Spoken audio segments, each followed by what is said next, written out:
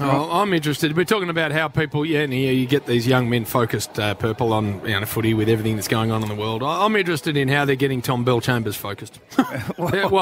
His mind's elsewhere, Bill. Well, and fair enough too, Jim. Where is it, Jim? Well, he drives around in the open top Wrangler. I don't think he's got that. Bill, he does, with the singlet on and the pipes out the side. He's got a magnificent-looking girl he's swinging hand. Yes, he has. I'm not sure he's focused on footy at all, Big Belcho. Well, he's got to be, because I don't know if they got too many ruckmen in their stocks, have they, yesterday? And poor old Hooksy, he's a bit lost. He's not spending as much time with Belcho.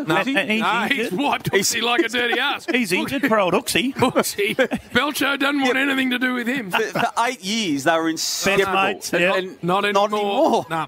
Big Belch. He's taken one look at Hooksy and said, on your block. And dresses a bit different nowadays, Belcho. Does he? Oh, yeah, he's a bit more trendy upmarket. I think he's been told by the Dale. I think he's completely lost his way, Belcho. That's the information I'm getting. I saw him down Clarendon Street in the Jeep with the shirt off.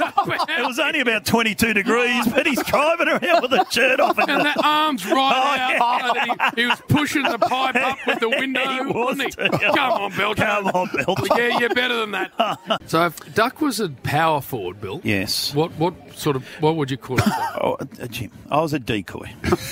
But Bill. But me and Ablett played together. Well, and then Barry Stoneham and Gavin Exel, Bruce and anyone else who came down there you were decoy for. Well, I played that role, and I was happy to. Not a lot of blokes do that. Everyone wants to sit in the seat and host. There's not many top bananas.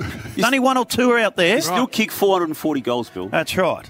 And I did it, and then when Ablett retired, when he went away for a couple of years, did you see who the leading goal kicker was at Geelong? Yep, I did. You're looking at him. Barry Stoneham. No, he wasn't. Barons. Big Bazza.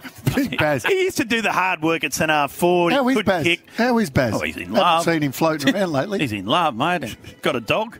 He loved this dog. How's that line? Well, I said, come down the pub last night for a beer. Oh, I got Zach. Can't bring him. Here, Dick. Come on, Baz. You're better than that, Barons. I just hear in the off-season, the great C. Judd, 3 votes, headed into the Espy on a busy night. Yep. And my mail is that he was well received.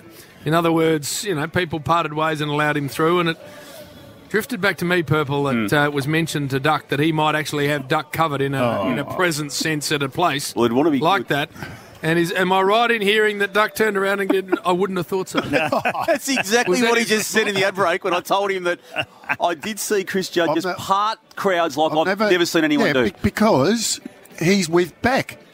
Yes. No, he wasn't this night. Yeah, but that's the only reason why they know Juddy.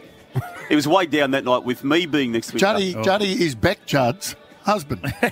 It's actually a decent point. That's a very good. It's a very good. And I was with the Duck there one night, Jim, and and I let him in. By the way, they split the crowd. Stop talking rhubarb. What if you both rolled up to the? By the way, when it starts again, and it's packed. Who do you reckon the security guards will let in first? I'll tell you what. I'm yet, and obviously with everything's going on in the world, that the SB, I'm assuming, is pretty quiet, and I'm yet to go there as Fluffy Duck.